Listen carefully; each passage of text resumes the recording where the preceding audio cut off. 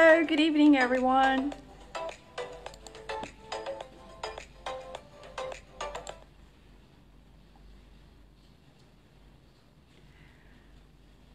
Okay. Lime account address. Good Fortune, the new fragrance by Victor and Rolf.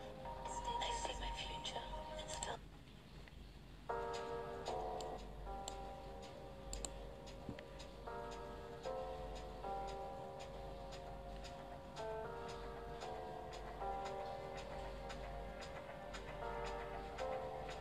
Lime Lime account này của nó.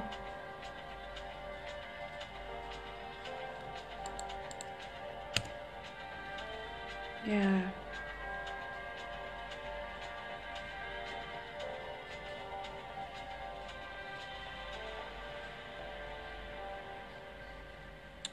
Hello, good evening, everyone. Welcome to my live streaming teaching. How was your day?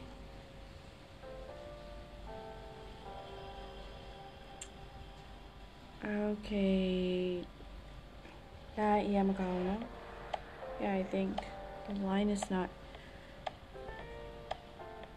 that good.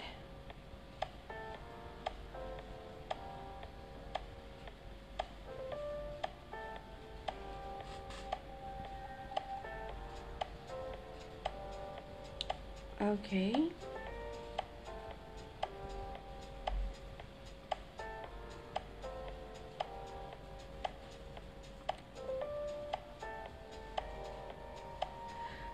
Di ni ga ne sound like me ba no. It's great. Okay, di ni teacher ba no. Tin cha bi me ya ga ro business sign it English ba no.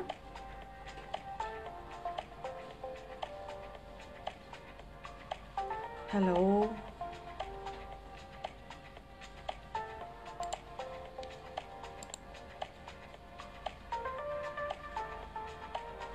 Lime account တွေပါဘူးဒါပေမဲ့လည်း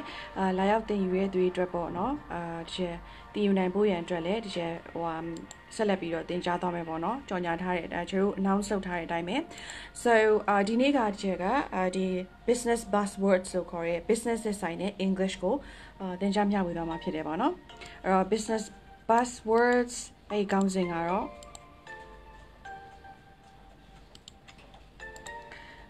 the street go nuts ဆိုတဲ့ပဲပေါ့နော်ဆိုတော့ဒီနေ့ကျေပြောသွားမယ်ဒီ business in English ကသူက English တည်းမဟုတ်ဘူး business နဲ့ဆိုင်တဲ့English အသုံးအနှုန်းအခေါ်အဝေါ်တွေကိုပါပြောသွားမှာဖြစ်တယ်ပေါ့နော်ဆိုတော့ဒီအရာလေးကိုပြင်လုပ်လိုက်မယ်Okay ဆိုတော့ပထမဦးဆုံးအနေနဲ့ first one Okay ပထမဦးဆုံးအနေနဲ့Yeah, first one ကကြတော့အခု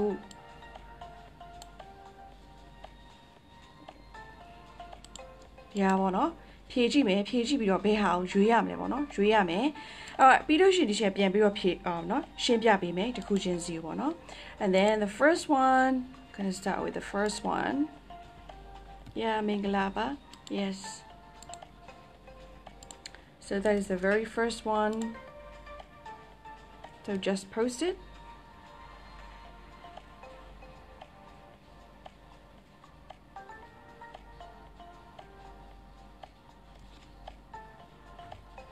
So pin it for you. So here you can see it's Coben operates what they called a reversed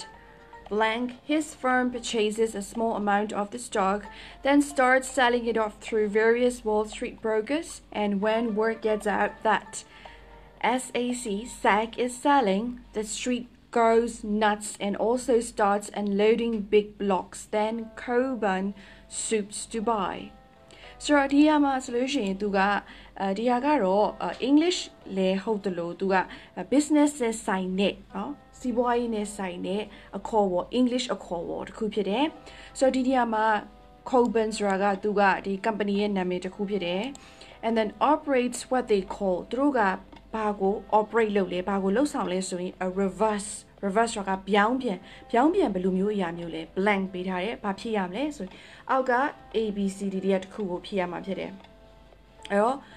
his သူက reverse အဲ့ဒါကိုလုပ်တယ်အဲ့ဒါကဘာလဲဆိုရင် his firm purchases a small amount of the stock အဲ့တော့သူ့ရဲ့ company က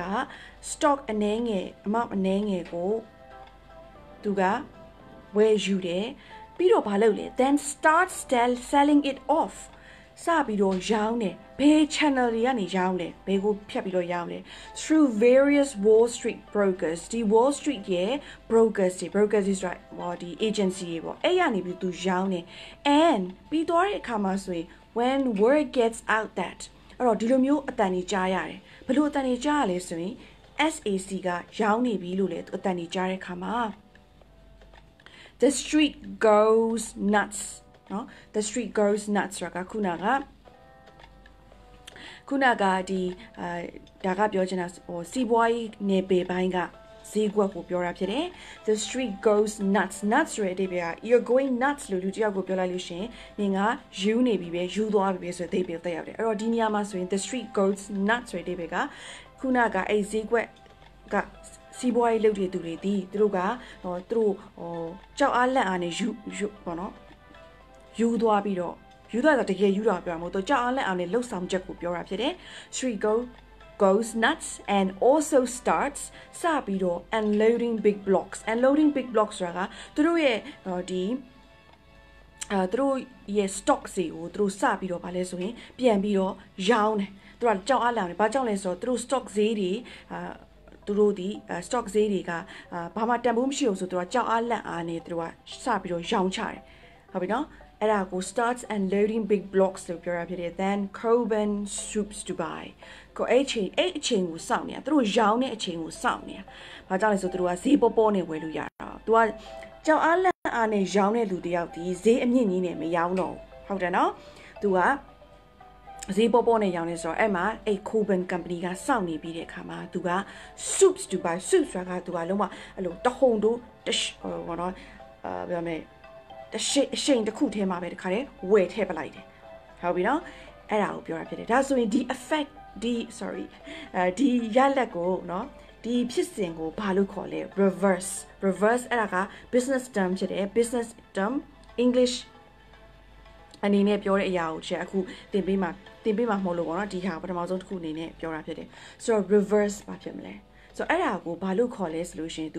သူများကိုအဲဆိုရှင်သူကရောင်ပြတာပေါ့နော်ရောင်ပြတဲ့ခါကျတော့တခြားကိုနဲ့တွေ့တဲ့သူကလည်းဟာ तू ကတော့ရောင်းနေပြီပဲငါတို့ကရောင်းလိုက်တော့မယ်ဆိုပြီးတော့ तू တကယ်ကိုရှိသမျှဟာတွေအကုန်ရောင်းတဲ့အခါမှာအဲ့ဒီမှာနောက်ထပ် company တစ်ခုကနေ तू က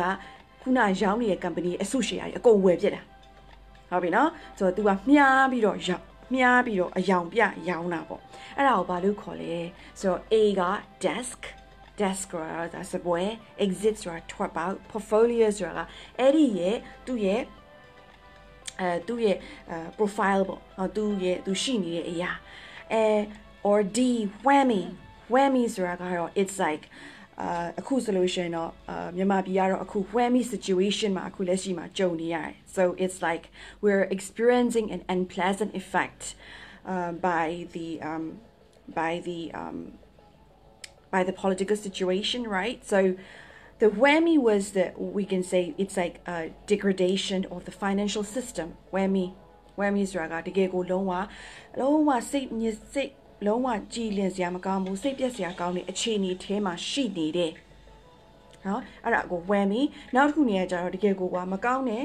အချိန် bad luck အဲ့လိုမျိုးအခြေအနေမျိုးကို whammy လို့ပြောတာဒါဆိုလို့ရှိရင်နော်အဖြစ်မှန်ဘာဖြစ်မလဲဒီဘက်ကဒါက business အနေနဲ့ဆိုလို့ရှင်အဲ့တော့ teacher တို့ဒီနေ့သင်မယ့်အရာကဒီ business မှာဆိုလို့ရှင်သူက high level ဖြစ်တယ်အဲ့ဒါဆို business advanced level business English မှာ advanced လုံးဝတကယ် corporate world မှာလုံးဝသုံးတဲ့စကားလုံးတွေဖြစ်တယ်ဟုတ်ပြီနော်ဒီဟာဒီအဲ့တော့ဒီဟာဒီဟို basic level လုံးဝမဟုတ်ပါဘူးလို့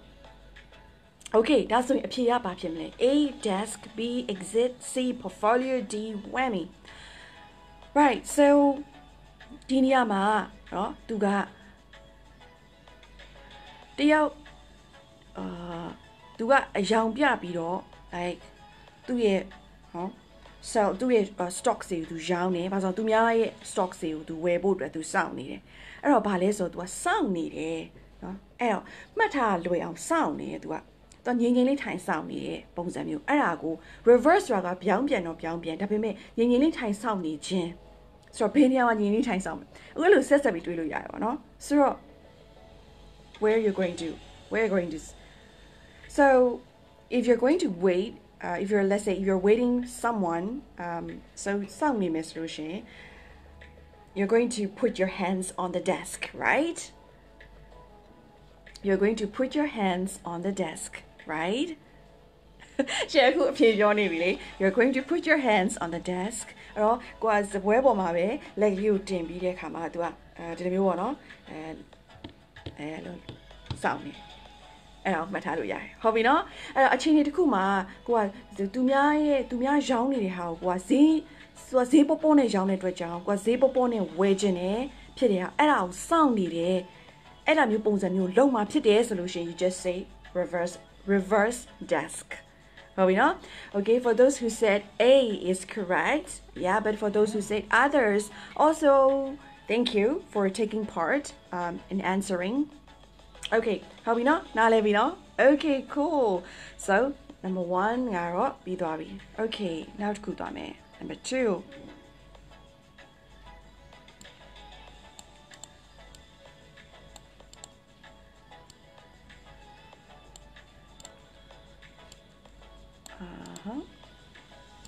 How to go? How to go? Check me now. Number 2. Got it. And then check a p. Dribble dread dimby me. Just hang on. And D will be.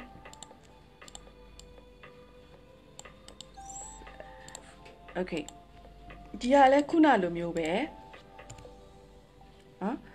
business နဲ့ဆိုင်တဲ့term တစ်ခုဖြစ်တယ်အဲ့မဲ့ English လို့ပေါ့နော် term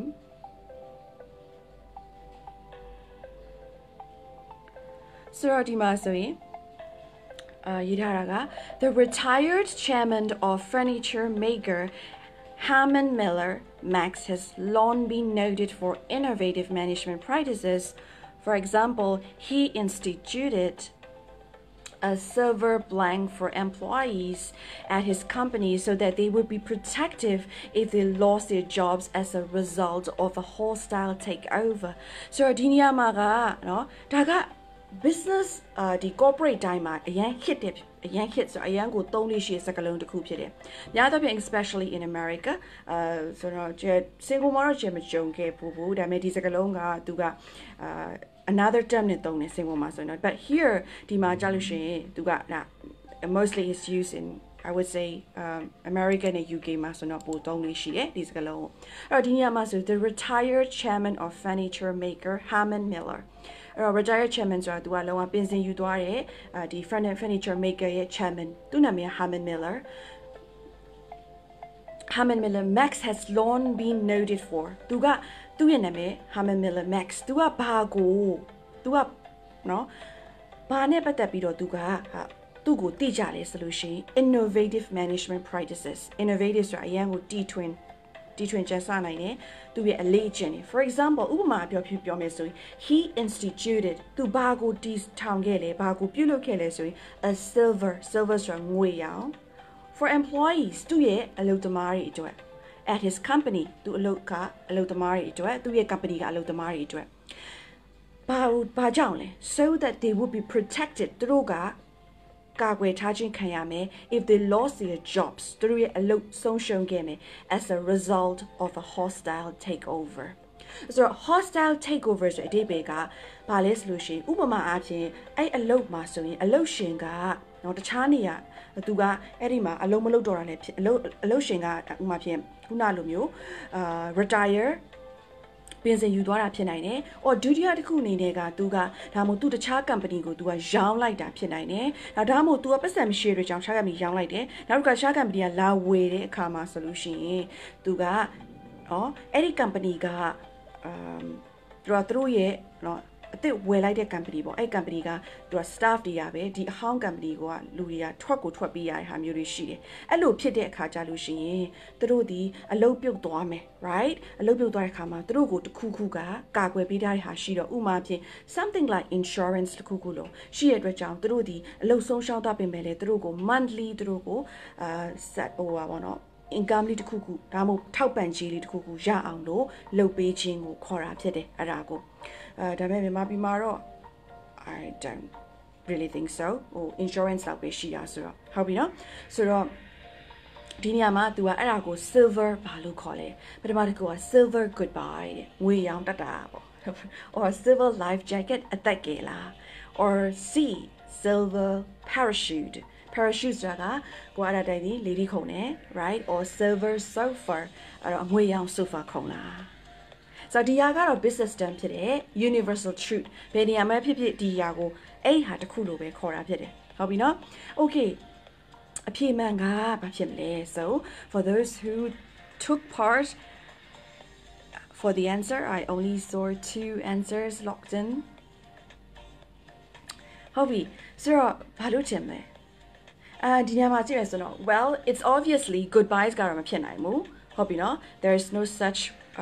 especially there is no such simple words in business terms or business terms မှာအလောက်ထိ use ရှင်းနေတာမျိုးမရှိဘူး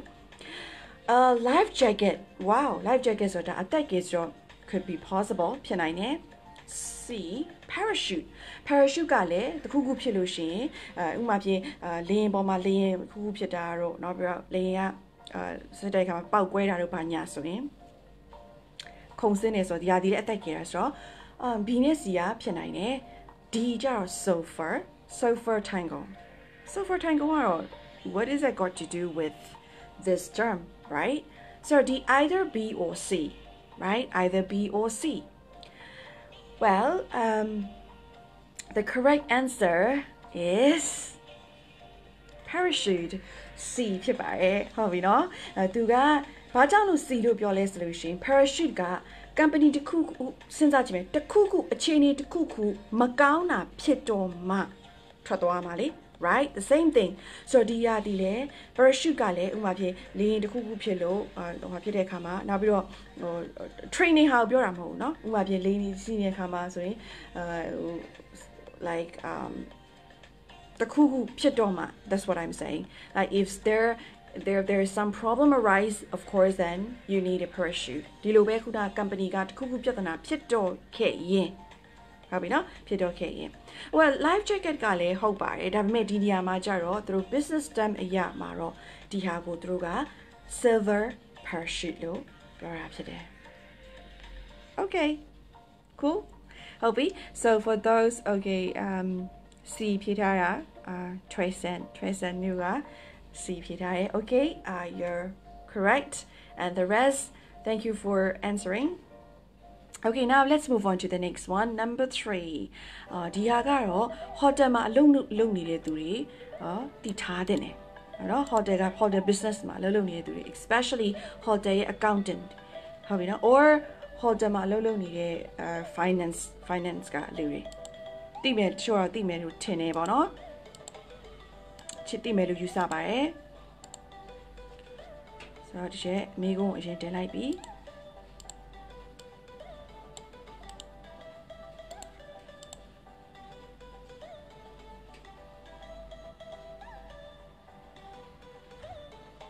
so just spin it for you ဟုတ်ပြီအဲ့ဒါအဖြေမလာခင်အချက်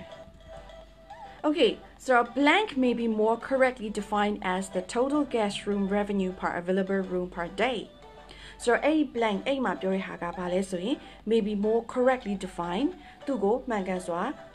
သတ်မှတ်ထားတာဖြစ်တယ် as the total guest room revenue per available room per day. အဲ့တော့တ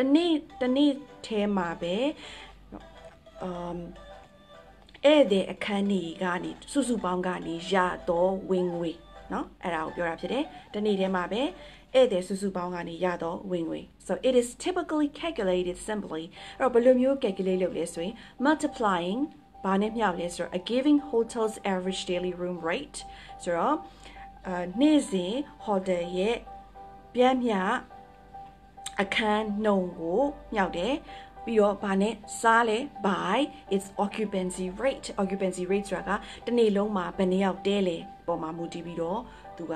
စားတာဖြစ်တယ် divided by or by ဟုတ်ပြီနော်ဒါကသင်္ချာတွက်ခိုင်းတာမဟုတ်ပါဘူးဒါကိုဒီဟာရေးထားတာကိုပြောပြရဖြစ်တယ်ဆိုတော့အဲ့ဒါကိုဘာခေါ်လဲ may be more correct defined as total guest room revenue per available room per day အဲ့ဒါကိုဘာလို့ခေါ်လဲဆိုတော့ဒီအဖြေလေး ABCD တွေကရွေးဖို့အတွက်ချက်တင်ပေးလိုက်မယ်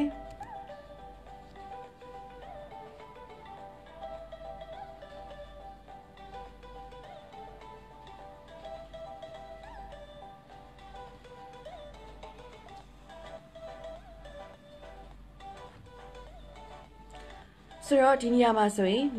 number A ကဒါကကြပါလဲဆိုရှင် like GRA ကဒါကတော့ grading နဲ့ဆိုင်တဲ့အရာဖြစ်တယ်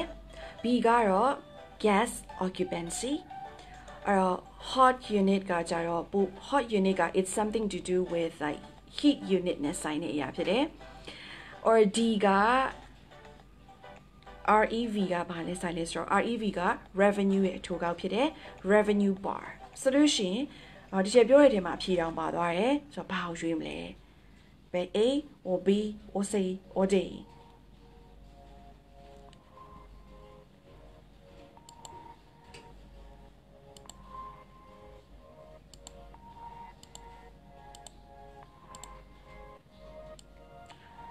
ဆိုတော့အဲ့ဒီနေရာမှာ REV နော်ကဆိုတော့ revenue per available room ပေါ့နော်ဆိုတော့ရရှိနိုင်တဲ့အခန်းတွေရဲ့ revenue yeah ဆိုတော့ answer က it's pretty obvious D ဖြစ်တယ်ဟုတ်ပြီနော် okay cool okay နောက်တစ်ခုသွားမယ်နောက်တစ်ခုကတကယ်ကိုလုံးဝ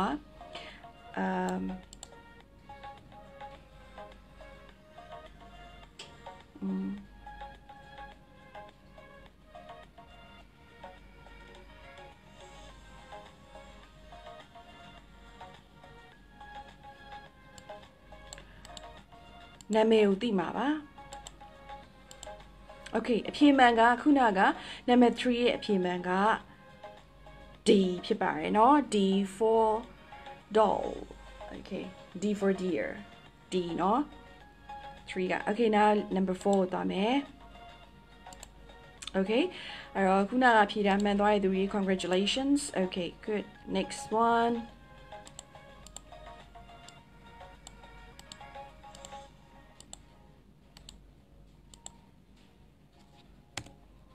Okay, so next one would you me?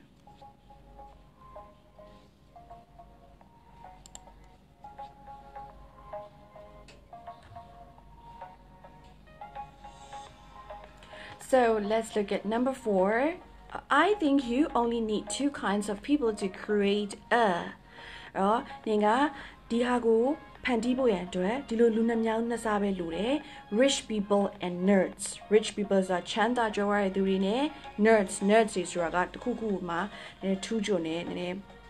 ခါမှာသူထူးချွန်တာသူကလွန်ကဲတဲ့ထူးချွန်ခြင်းပေါ့ nerds တွေthey are the limiting reagents in the reaction အဲ့တော့ဒီနေရာမှာ they are the limiting reagents ဆိုတာကဘာလဲဆိုရင်တခုခုเนาะ action တခုခုဖြစ်လာဖို့အတွက်လှုပ်ဆောင်တဲ့သူတွေနော်သူဖြစ်တယ်အဲ့ဒါကဆိုတော့ဘယ်နေရာမှာလဲသုံးလဲဆိုရင် chemistry ဘာသာရပ်မှာဆိုလဲသုံးနေဒီရအောင်ဒီနေရာမှာကြတော့ business နေရာမှာကြတော့ they are the limiting reagents in the reaction that produces startups အဲ့တော့သူတို့ကဘာတွေကိုကန့်သက်ထားလဲဆိုလို့ရှိရင်ပထမဦးဆုံးစလုပ်တဲ့သူတွေ that produces startup တွေကို produce လုပ်တဲ့အရာတွေကိုသူတို့က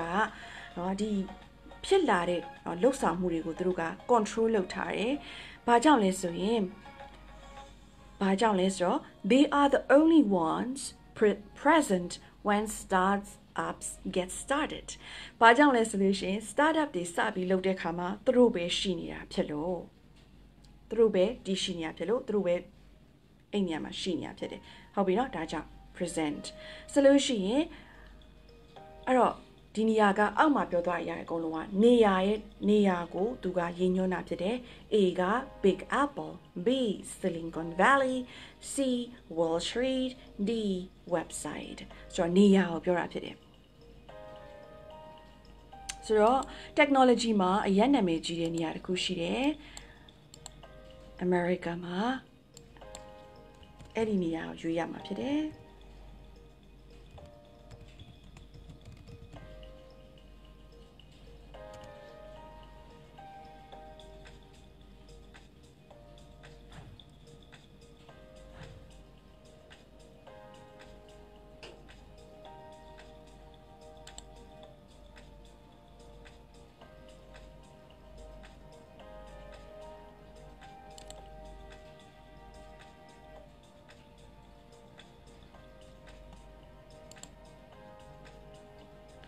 ဆိုတော့ဒီကျပေါ့နော်အဲ့ဒီဟာလေးနဲ့ပတ်သက်ပြီးတော့ကျ hints ပေးမယ်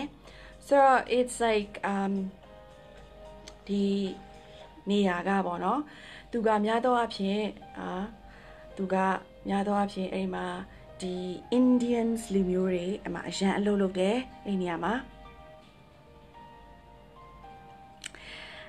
အရန်အလုပ်လုပ်တယ်အခုပေါ့နော်ဒီကျ hints ပေးနေပြီပေါ့နော်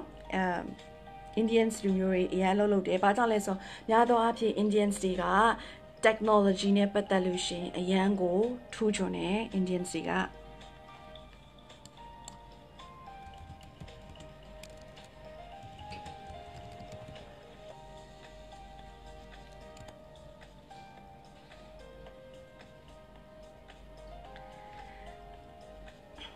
ဟုတ်ပါတယ်ဟိုကNew York ကို Big Apple လို့လည်းခေါ်ပါတယ် Okay so ဒီကတော့နည်းနည်းလေး trick ဖြစ်သွားတယ်ပေါ့နော်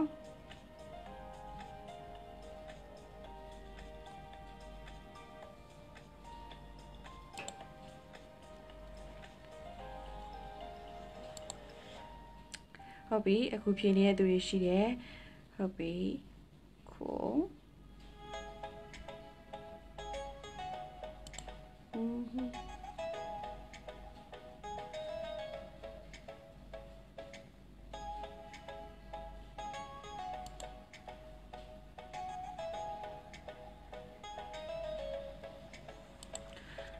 So အဲ့ဒီမှာเนาะနောက်တစ်ခုအနေနဲ့ဒီချက်ထပ်ပြီးတော့ hint ပေးမယ်ပေါ့နော်အခုကအဖြေဒီမန်နေသေးတာတွေ့ရတော့ပေါ့နော်နောက်တစ် hint တစ်ခုကသူကအဲ့ဒီနေရာကဒီ technologies เนาะ technologies တွေ technology companies တွေ startup နဲ့ဆိုင်တဲ့ technology companies တွေအဲ့ဒါတွေအများဆုံးရှိတဲ့နေရာ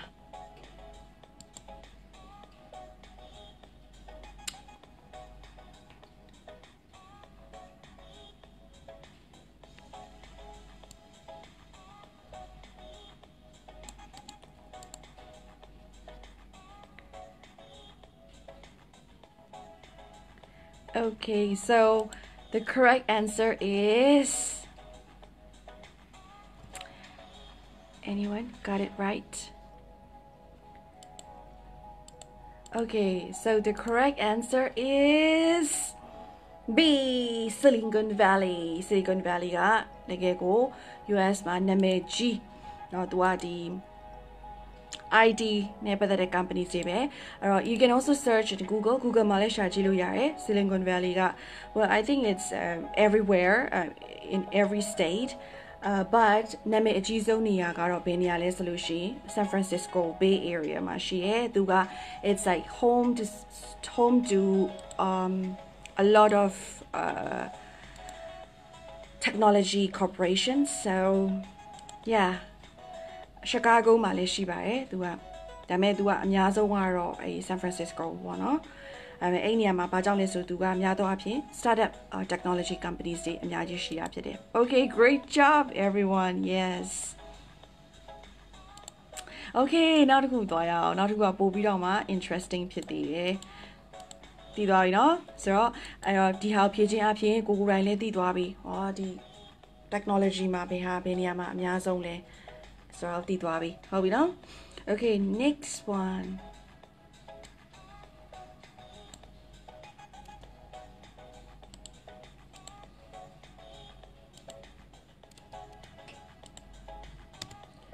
Okay, number 5.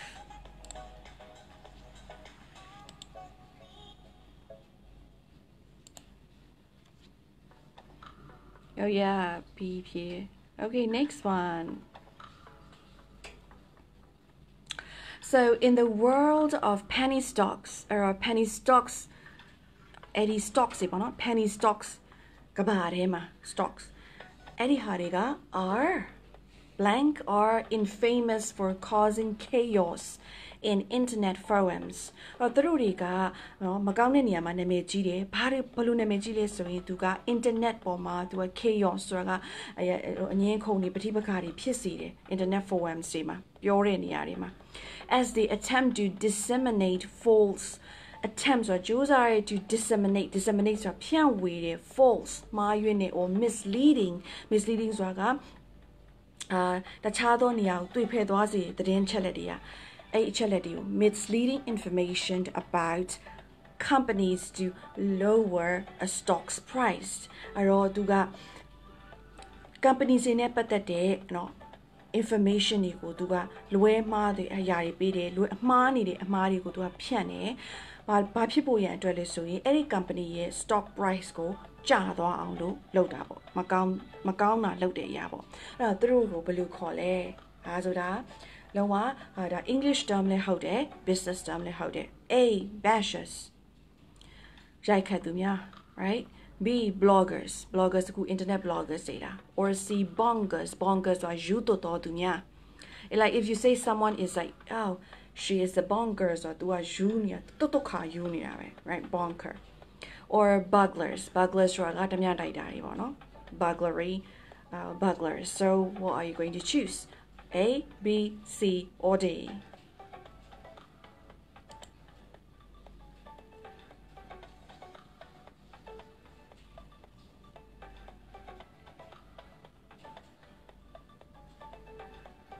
Okay, Noller got 8 Hobby.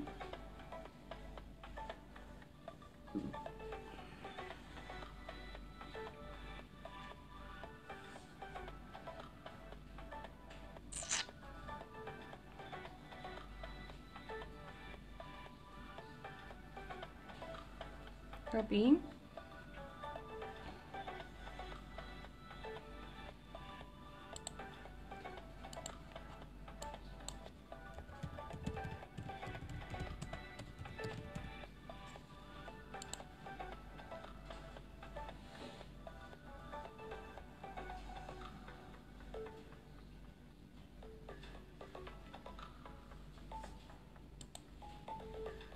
Hobby. Okay, along nga 8.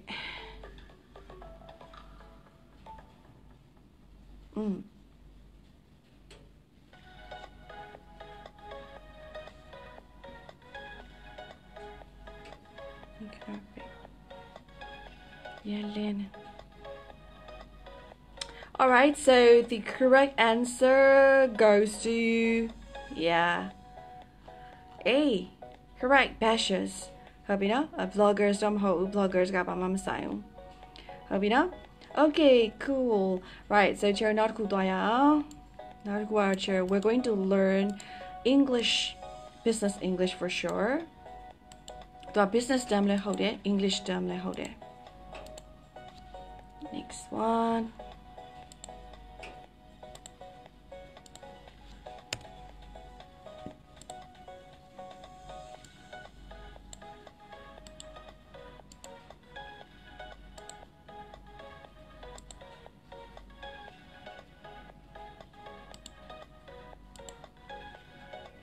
Okay, now the Kujiao, no? Diaga, search engines argue that nobody clicks on an ad unless they are interested. search engines kunaga Google search engines search engines nobody clicks on an advertisement but duma di jonya ko click mlo phu unless they are interested through say win sa ro ma be click lo de say win sa bu so duma click mlo phu however a lead that takes no action and leaves no contact information can't be considered more than just an advertising blank ဒါပေမဲ့တဲ့အကယ်၍လူတစ်ယောက်ကစိတ်ဝင်စားနေတာမှအဲ့နေရာမှာဘသူစိတ်ဝင်စားတဲ့အရာ lead ကတော့မှစိတ်ဝင်စားခဲ့သူရှိခဲ့ရင်တော့เนาะဥပမာဖြင့်တစ်ခုခုကြည့်လိုက်လို့ပဲဖြစ် click လွယ်စိတ်ဝင်စားတဲ့သူရှိရင်တော့မှဘာမှလှုပ်ဆောင်ချက်လုပ်မှာမဟုတ်ဘူးထပြီးတော့လေလှုပ်ဆောင်ချက်တွေလုပ်မှာမဟုတ်ဘူးပြောချင်တဲ့ဘောကအဲ့နေရာမှာဘာမှ contact information လည်းမထားခဲ့ဘူးเนาะဥပမာဖြင့်ဆက်သွယ်ဖို့ရန်အတွက်နံပါတ်လည်းမထားခဲ့ဘူးဆိုတော့သူ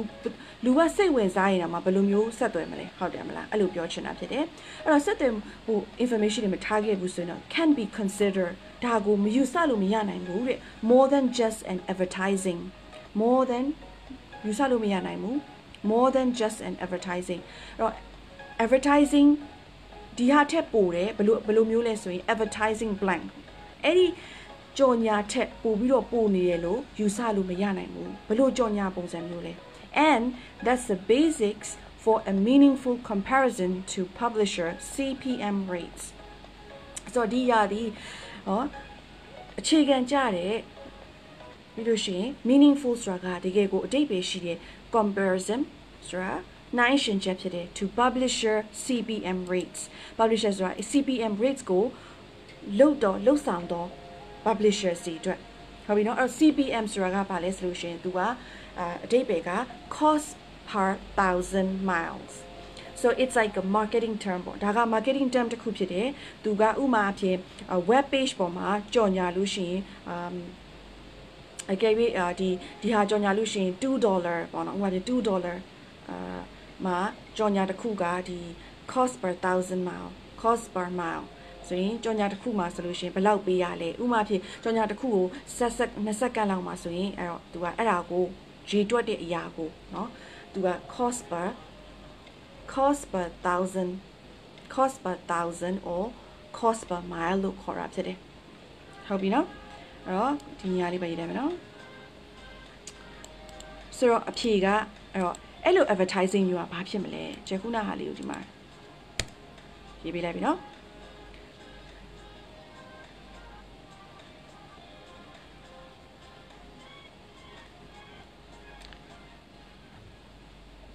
ပထမတစ်ခုက admission ဝင်ခွင့်နဲ့ B က concession ဆိုတာခွင့်ပြုချက်ပေါ့သဘောတူညီချက် expression ဆိုတာဖော်ပြချက် D က impression အဲ့တော့ဒီဟာဒီလေ business English term တစ်ခုဖြစ်တယ်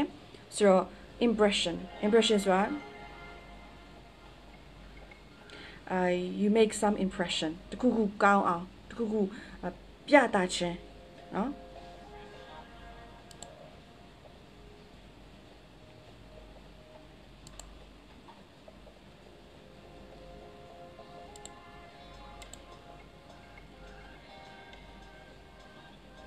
So it can be considered more than just an advertising ဘာဖြစ်မလဲဒီအားကြတော့ sorry okay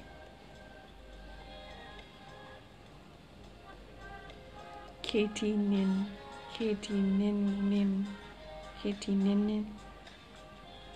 sorry okay sorry for who got another got see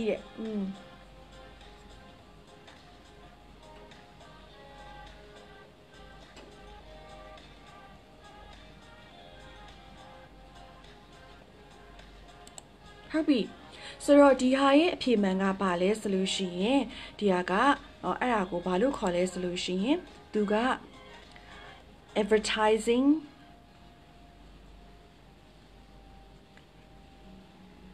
အဖြေမှန်က advertising impression ဖြစ်ပါတယ်လို့เนาะ impression advertising impression ဆိုတဲ့အဓိပ္ပာယ်ကဘာလဲဆိုသူက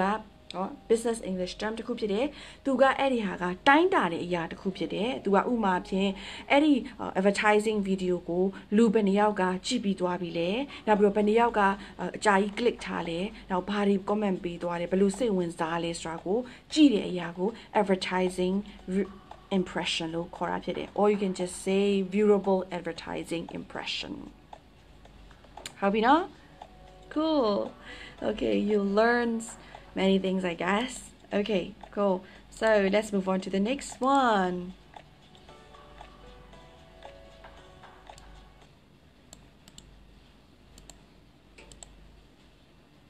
Bအခုချေရ number 7ကိုသွားလိုက်ရအောင်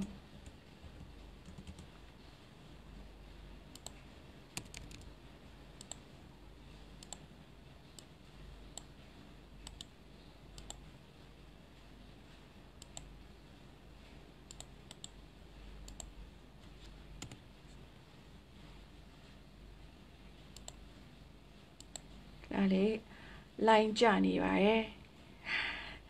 line is dropping or just say line is glitching for a while line ကျနေရနော်ခဏလေးစောင့်ပေးပါ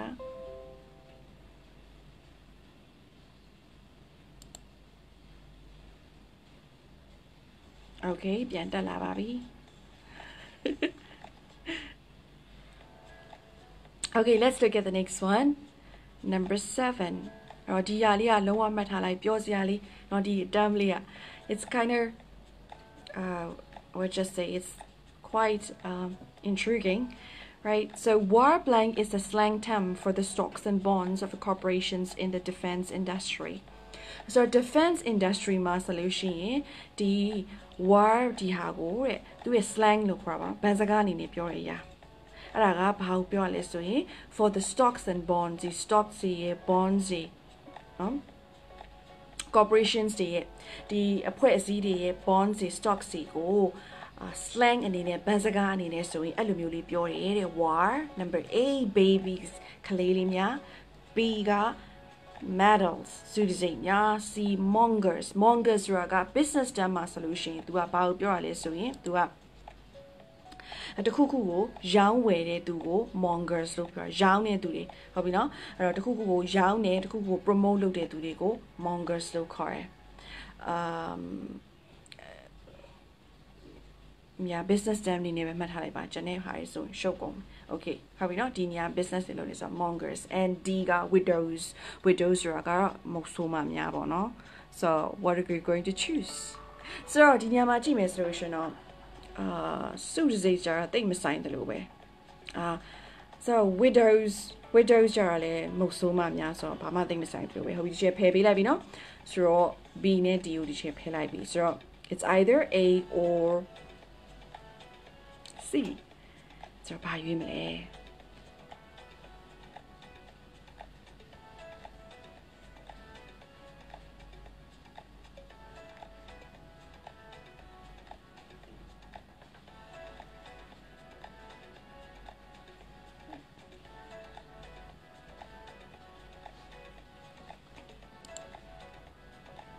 ဟုတ်ပြီနှစ်ယောက်ကတော့ lock in their answers lock their answers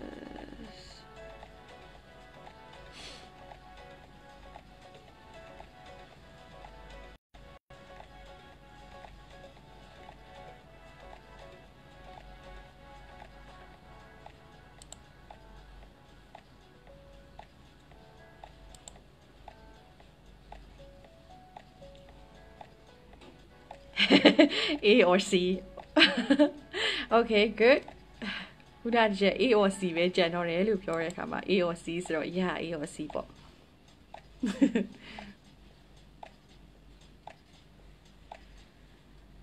အဲ့တော့ဒီမှာဆိုပထမဆုံး on the first look solution လေ well you're going to answer for like okay since I think mongers ပဲဖြစ်မယ်ဘာလို့ business နဲ့ဆိုင်တာဘာကြောင့်လဲဆိုတော့ mongers ကသူက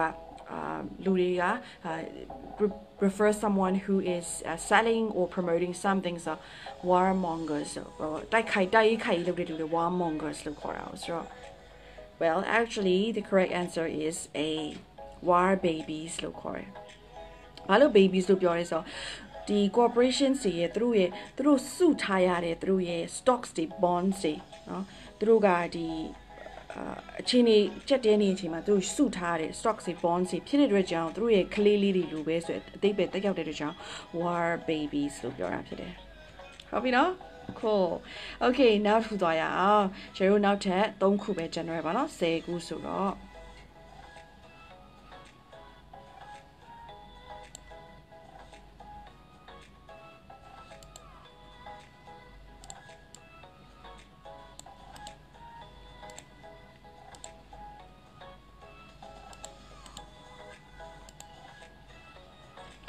plan or ဒီကကြရင်ဒီချာလေးစဉ်းစားမယ်နော်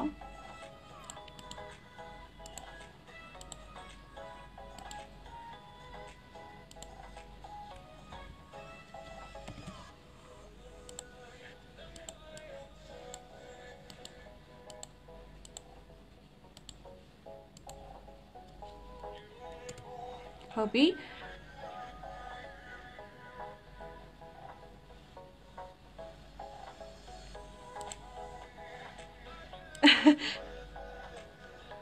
Okay. Hobby. So number 8, pin it for you. So there are losses because of the lost opportunities. Social moody she needed, but lost opportunities, social dwari query when betray male a blank deal, Eddie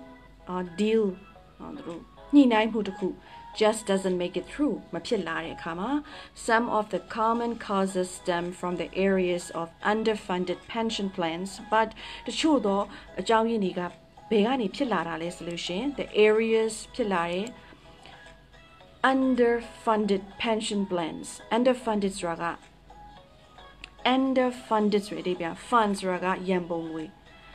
Underfunded Eddie Yambongwe out Johnny is a pow personally underfunded Yambongwe Mabini Yora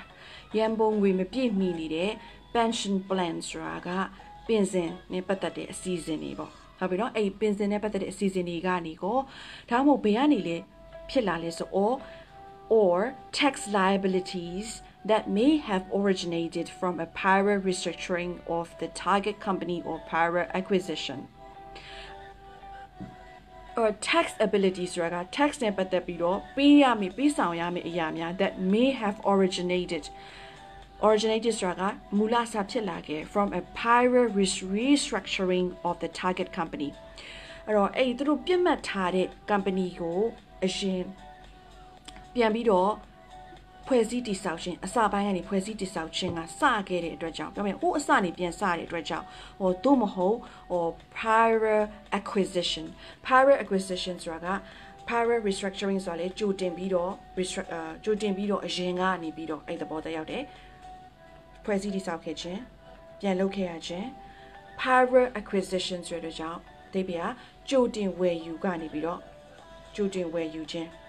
Now, Judin where you be a sub you jingle, prior acquisition no corrupted.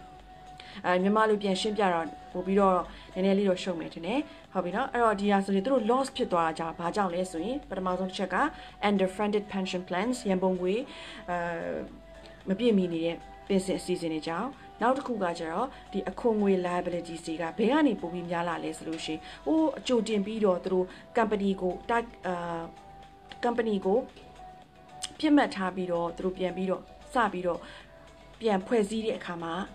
သူတို့ကုန်ကြတဲ့ tax liabilities တွေ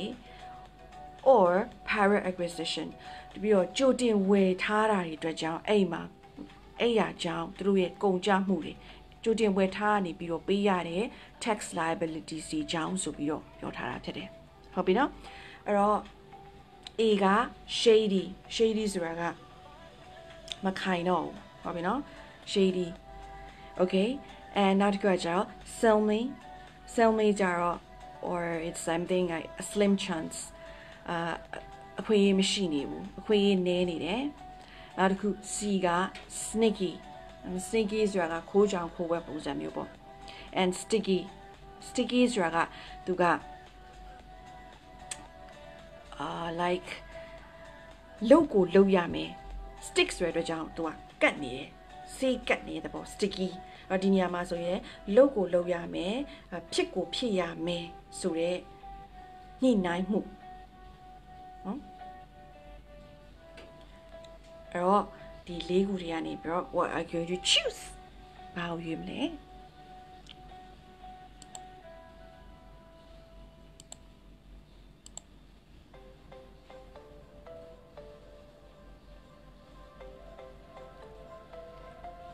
အခုဟာနည်းနည်းခတ်သွားပြီလားမသိဘူးဟုတ်ပြီ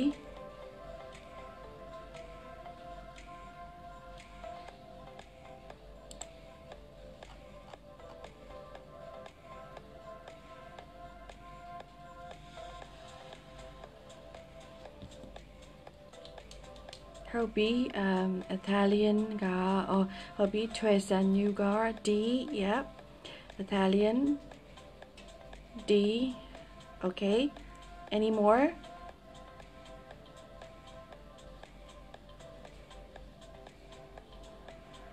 kite က D teacher D က teacher မဟုတ်ဘူးเนาะ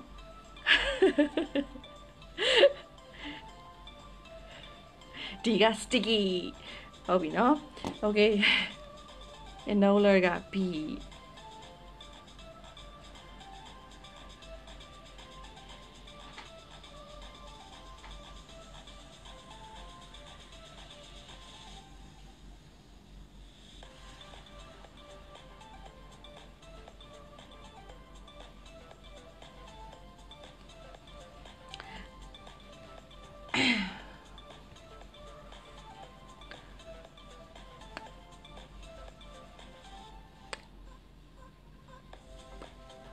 ဟုတ်ပြီ okay အဖြေမှန်ကတော့ the correct answer is D yes D D for dare D for daring okay D sticky ဖြစ်ပါတယ်ခုနအကြောင်းချင်းခုနတော့အဲ့ဒါလေးနှစ်ခေါက်တော့ရှင်းပြလိုက်သေးလေဖြေကိုဟောနော် sticky ဖြစ်တဲ့စာကဟိုဆိုစီကန်နေဆိုပြောချင်တာက sticky ကလုံးဝသူတို့ကမဖြစ်မနေပူပါမယ်လုတ်ကိုလုတ်ရမယ်လုတ်ဆောင်ရမယ်ဆိုတဲ့အရာဟုတ်ပြီနော် sticky deal okay နှစ်ခုပဲကျန်တော့တယ်ဒီဟာဆိုနောက် number 9ကအရန်လွယ်လိမ့်မယ်ဒီစကားလုံးကိုလည်းအရန်ကြားဘူးတယ်ပြင်မှာလည်းအရန်ကြားဘူးတဲ့အတွက်ကြောင့်အရန်လွယ်လိမ့်မယ် business တန်းမှာလည်း the same thing တူပဲဖြစ်တဲ့အတွက်အခု hit နေတအားပေးနေပြီเนาะအဲ့တော့ဖြေနိုင်ရမယ်เนาะအခုအားလုံးမှန်ရမယ်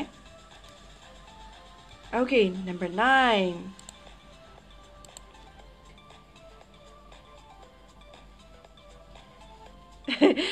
Kite sticky teacher.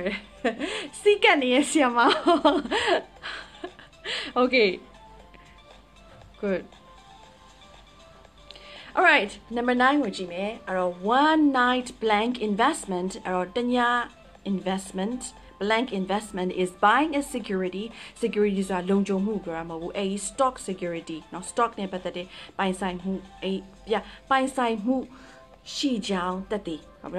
Buying a security with the intention of holding it for the long term. Where Hara Bazule Sushi, Eri Iago, a jaji for the long term struggle, a chain jaji, a kind time, a base with you a jenny, Eri, stock go by sign Jen, that they go with highlighted. But subsequently, Pido Chachembe. Panicking so a young go, but Chimagami Lamagami Pipio and selling it the following day. Now the Nimawe, webby not the Nimawe, Jean Tablai day. And how Palu call it a affair. Affairs raga. I died never the Zalan today, yeah. Or no, Zalan affair today. Flings raga, I'm like isigli, Bozamio. Kiss dra and na stands raga. Like the nya. So this is a galonga, yeah. Obina, Leleba, okay, Trace and Yaro PP like the who or P like B. Obi, D, Hobby. So what about others? The Charlie Gago? So again, what could be a solution? The Aneba that be your what Jadi shape, Bilushine, Yabia Bibono, Hobby. So D high a P Garo. When I stand when I stand so apia male saga tibi da pide when I stand so adanyada အတူတူသွားတယ်ပေါ့နော်အတူတူတကယ်ရှင်းပြကြမလို့အောင်သိပါတယ်အကုန်လုံးအဲ့တော့တညတာအဲ့တော့ဒီနေရာမှာလည်းအတူတူပဲ one night stand investment ဟုတ်ပြီနော်အဲ့တော့ one night stand investment ဆိုတာက तू ကပြောမယ်ဆိုလို့ရှိရင်တရက်တောင်မှမခံဘူးသူ့ရဲ့ investment က तू ကကြောက်အားလန့်အားနေပြောမယ်ဆိုအရင်ဝယ်လိုက်ပြီးတော့လက်ထဲမှာမထားခြင်းဘူးဘာကြောင့်လဲဆိုလို့ရှိရင်တခုခု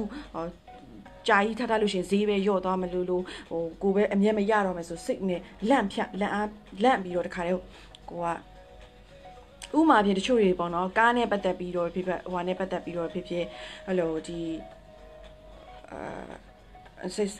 same thing like တချို့ဆိုအိမ်နေပါတယ်ဝယ်ပြီးသွားလို့ရှင်ကိုယ်တိုင်ဝယ်ပြီးသွားရင်ထပ်မထားတော့ဘူးထပ်ပြီးရောင်းချက်ချင်းရောင်းပြန်ထွက်ကြတာအဲ့နေရာမှာဆိုလို့ရှင်လေကိုကအဲ့လူမျိုးကိုအဲ့လိုပုံစံမျိုးကိုသူက one night stand investment ဆိုပြီးတော့သူတို့ကိုပြောလို့ရတယ်ဟုတ်ပြီနော် or you can just say one night stand investor okay ဟုတ်ပြီနော် okay cool business တမ်းပါလေတူတူပဲပေါ့နော် okay နောက်တစ်ခုသွားရအောင် number 10 the last one so the last one I think it will be a little bit difficult for you but I know you can make it မိကိုရင်ပေးလိုက်ပြီ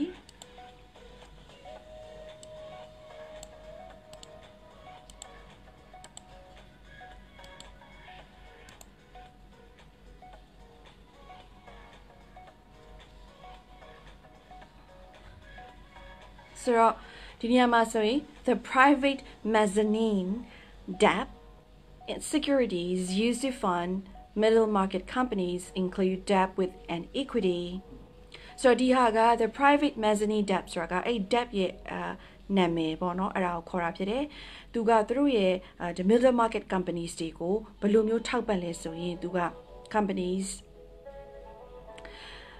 fund ဘယ်လိုလုပ်လဲဆို include debt သူတို့ရဲ့အကျွေးကဘာနဲ့ပါနေလဲဆိုအကျွေးကိုဘယ်လိုပေးနေလဲပါနေလဲဆိုရင် with an equity blank equity ပေါ့နော် equity ဆိုတာကဒီlike ဥပမာဖြင့်ငွေမှာ solution သူကသူ့ရဲ့အရေးအတွက်ပေါ့နော် something like that okay ဒီဟာကိုမြန်မာလိုပို့ပြီးတော့ share နဲ့ meaning ရမယ်ပေါ့နော်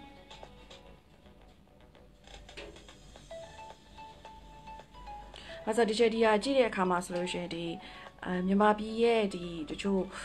ဟာပေါ့နော်ဒီစီးပွားရေးဆိုင်နဲ့ attempts တွေချက်ချို့လိုက်ပြီးတော့တိုက်ကြည့်တာရှိရပေါ့နော်ရှိတဲ့အခါမှာများသောအားဖြင့်ကမြန်မာပြည်ရဲ့အဲ့ထွက်တဲ့စာအုပ်ဒီမှာတချို့အခုနောက်ပိုင်းစကားလုံးတွေကိုမတွေ့ရတာများတယ်ပေါ့နော်ဆိုတော့ဒီဟာဒီ English ကလိုက်ဟာကိုပဲတစ်ချက်လေအကောင်းဆုံးမြန်မာပုံစံမျိုးနဲ့ပြန်ထားပေးတာဖြစ်တယ်လို့ဟုတ်ပြီနော် okay ဆိုတော့ဒီမှာဆိုလို့ရှိရင်နားပြောက်သွားပြီ okay ဆိုတော့ဒီမှာဆိုရင် equity ဆိုရှင်ဒါကတော့ရိုးရိုးအနေနဲ့မှာဆိုတာရိုးရိုး English မှာဆိုတာ fairness ပါညာကွီကွာနောက်ပြီးတော့ဒါသူ့ရဲ့တရားမျှတခြင်း equity equilibrium or equal or equalize အဲ့လိုစကားလုံးတွေနဲ့တူတာဖြစ်တယ်ဒီည equity ကတော့ it's like something worth value တန်ဖိုးကိုပြောတာဘယ်လိုတန်ဖိုးမျိုးလဲ equity blank which is usually a contingent common equity interest contingent ဆိုတာဆက်ပြီးတော့တည်ရှိနေတဲ့ common equity interest ဖြစ်တယ် value အနေနဲ့ရတဲ့တန်ဖိုးရှိတဲ့အတိုးတစ်ခုဖြစ်တယ် either by a way of warrants either by a way of warrants ဆိုတာအာမခံထားတာကြောင့်ရတဲ့အဟာတစ်ခု or a conversion option conversion ဆိုတာတခြားပြောင်းလဲမှုကြောင့်ရတဲ့အရာ to which registration rights are typically attached သူတို့ရဲ့ဒီ registration ဆိုတာကသူတို့ register တစ်ခုခု register လုပ်တယ်စရင်ထားတယ်ပေါ့စရင်လုပ်တဲ့အရာအဲ့ဒီရဲ့ပိုင်ဆိုင်အဲ့ဒီရဲ့ရပိုင်မှုတွေက typically attached ကအထူးသဖြင့်သူတို့ကပါဝင်နေတယ်ဆက်တွဲနေတာဖြစ်တယ်ဆိုတော့ဒီကတော့လုံးဝ business term ဖြစ်တယ်ဒါပေမဲ့ English လိုပဲပေါ့နော်ဆိုတော့ English ကြောင့်သိမဆွန့်တွေဘူးဆိုတော့ဒီဟာကိုတော့မှတ်ထားဖို့လိုတာပေါ့နော်ဆိုတော့ဒီမှာဆိုရင်debt securities အများဖြစ်ပါဆိုရင် include debt with an equity ဘာဖြစ်မလဲဆိုတော့ဒီချက်အဖြေကိုရေးထားပေးလိုက်ပြီဒါကတော့ကိုယ်တိုင်နန်ကြားထောက်ပြီးဖြေရှင်လည်းဖြစ်လို့ရတယ် like mini mini mo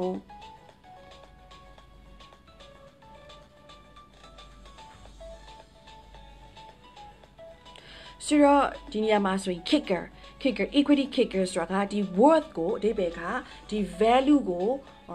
မြင့်တက်သွားစေခြင်း value ရှိလာစေခြင်း or နောက်တစ်ခုက B က leader ကခေါင်းဆောင် C က packer equity packer ဆိုတာကvalue ကိုပုံမြင့်တက်လာအောင်လုပ်တဲ့သူပေါ့ပုံမြင့်တက်လာအောင်စုစည်းတဲ့သူ kicker ကြတော့မြင့်တက်လာအောင်လုပ်တဲ့သူစုစည်းတဲ့သူဒီကကြတော့ stranger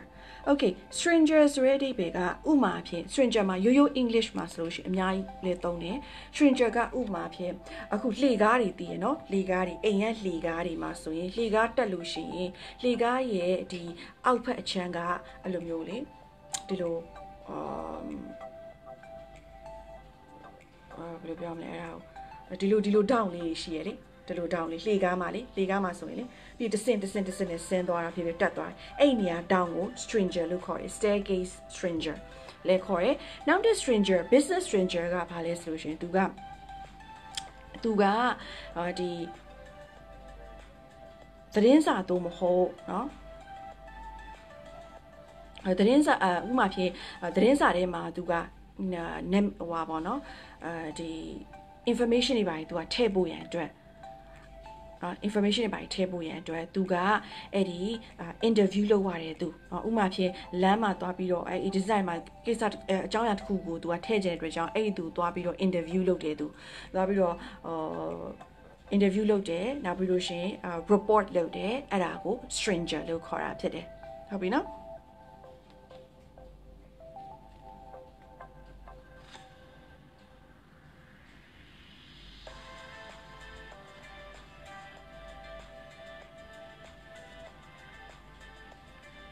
ဟုတ်ပြီဆိုတော့ဒီနေရာမှာဆိုရင်အဖြေကတယောက်ကတော့ C တယောက်က D နှစ်ယောက်ပဲဖြေထားရယ်နော် Okay ဆိုတော့ဒီဟာကတော့ခုနကပြောသလိုပေါ့နော်နောက်တစ်ခုက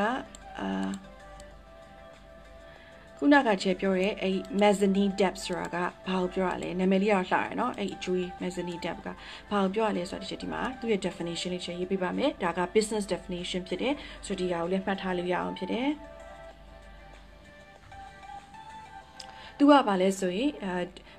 ဒီ mezzanine debt is mezzanine debt ပေါ့နော်ဘယ်လိုချိန်မှာဖြစ်လာလဲဆိုရင် when a hybrid debt ဆိုတာက debt နှစ်ခုပေါင်းထားတဲ့ဟာနှစ်ခုသုံးခုပေါင်းထားတဲ့ဟာဟုတ်ပြီနော်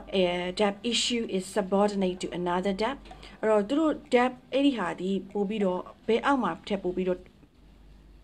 နည်းနေလဲဆိုရင်တခြားထုတ်လုပ်ပေးတယ်เนาะတခြားထည့်ပေးတယ်တခြား issue လုပ်လိုက်တယ်အကျွေးထည့်ပို့ပြီးတော့နည်းနေတဲ့ခါမှာဆိုရင် mezzanine debt ကဖြစ်တာဖြစ်တယ်ဟုတ်ပြီနော်အဲ့ဒါက mezzanine debt လို့ခေါ်တာဖြစ်တယ်ဟုတ်ပြီ good ဆိုတော့အဖြေမှန်ကတော့ the correct answer is